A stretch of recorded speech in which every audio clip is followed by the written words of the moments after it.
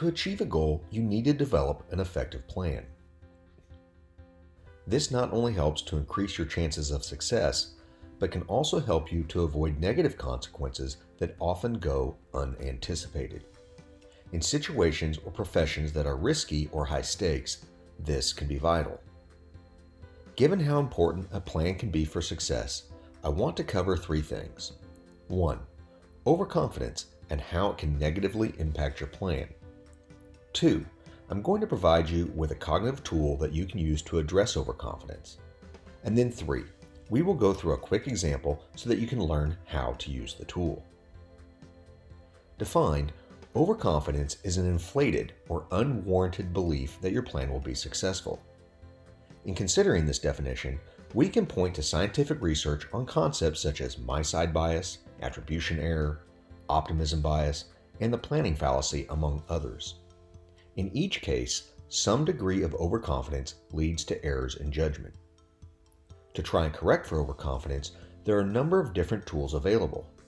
These include things such as playing devil's advocate, red teams, or using a pros and cons list. But today, I want to introduce you to a tool that has a proven track record of success, the Pre Mortem. The Pre Mortem is a cognitive tool developed by research psychologist Dr. Klein. A good way to think about a Pre Mortem is being the counter opposite of a post mortem. Whereas a post mortem is conducted after death, a Pre Mortem is conducted while the patient is still alive. Besides being an easy tool to use, there is evidence that shows that a Pre Mortem is more effective than other methods. In a study published in 2010, the Pre Mortem was compared to 4 alternatives. Using 178 participants split into 5 groups, the Pre Mortem significantly outperformed other conditions, successfully reducing unwarranted confidence. Using a Pre Mortem is a 5-step process. In step 1, people are provided a copy of the plan. Once familiar with the plan, a meeting is then held as you move to step 2. In the second step, the leader does a quick recap of the plan and then declares that the plan has failed. This is important.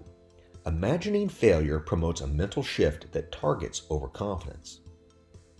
With the plan declared a failure, each person then takes 2 minutes to write down reasons the plan failed. In step 3, the leader starts by announcing one reason for failure. You then go around the table with each person providing a single reason. The cycle continues until all failures have been uncovered. In step 4, each person then takes 2 minutes to write down potential fixes. Like in the third step, the leader presents a fix and then goes around the room until all ideas are on the table. Last, in step 5, having identified failures and fixes, the leader takes all of the feedback and revises the plan. Let's give it a quick try. In step 1, I present you with the following. You are going on a camping trip with several members of a local wilderness club. The main goal is to hike to the top of a scenic outcrop, reaching the top by sunrise on Sunday. Arriving Friday afternoon, we will hike in and sleep at the first campsite. On Saturday, we will spend the day hiking to the second campsite. Early Sunday, around 4 a.m., we will begin the last leg of our adventure. This will get us to the top half an hour before the sun comes up. In step 2, we hold a short meeting before the trip. I recap the plan and then inform you that it is Sunday morning and we have failed. We did not reach the top by sunrise. Why? If you can think of a reason, leave it in the comments and see what others came up with as well. On to step 3. It's time to share and consolidate our ideas. Given that it is my plan, I'll start. I announce that we failed because we lose cell service, we lose GPS, and become lost. I then turn to Bob, a fellow club member. He offers that we don't make it to the top because at 4 a.m. we are not prepared for the last leg. It is still dark outside as we try to pack up and we become delayed. What's the reason you came up with? Now it's time to address the failures as we move to step 4. After giving everyone 2 minutes to work independently, we once again go around the table. My failure, becoming lost, can be reduced by taking a compass and a map with us. With Bob's failure, we can establish a buddy system, pairing up to make sure that everyone is awake by 4 a.m. And we can make sure that we each bring a flashlight. What are some additional ways that we might fix these failures? What about a fix for the failure you came up with? Leave any ideas you might have in the comments, but keep in mind, the main purpose of the pre-mortem is to help reduce overconfidence, not necessarily to have a fix for every potential issue. Now, in the final step, step 5, we will use the insights gained in the previous steps to revise or modify our plan. Keeping our example in mind, I'm now going to share a few common mistakes people make when using a pre-mortem. 1.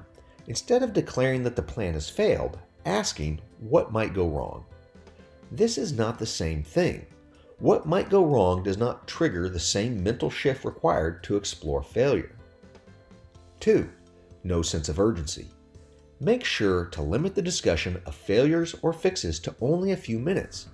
Avoid becoming distracted by one element or aspect of the plan. 3. Asking for volunteers. If a person is in the group, then they must participate in the process. There are no observers when using a pre-mortem. This helps avoid a free rider effect. 4. Not taking turns. Make sure that each person presents only one failure or one fix at a time. This helps to ensure that everyone will have some degree of ownership in the process. 5. Not having a leader or facilitator. One person must take overall responsibility for the plan and keep everyone focused, develop a sense of urgency, and drive the process. To end the video, I want to encourage you to go ahead and schedule your very first pre-mortem using a short-term goal. Do it now. Put it on your to-do list. To give it a try, focus on something that you want to achieve within the next 3 months. If you want any additional help or have any questions about how to use the pre-mortem, visit the link in the description and send me a message. I hope you enjoyed the video. Please remember to subscribe before you go, and thanks for stopping by.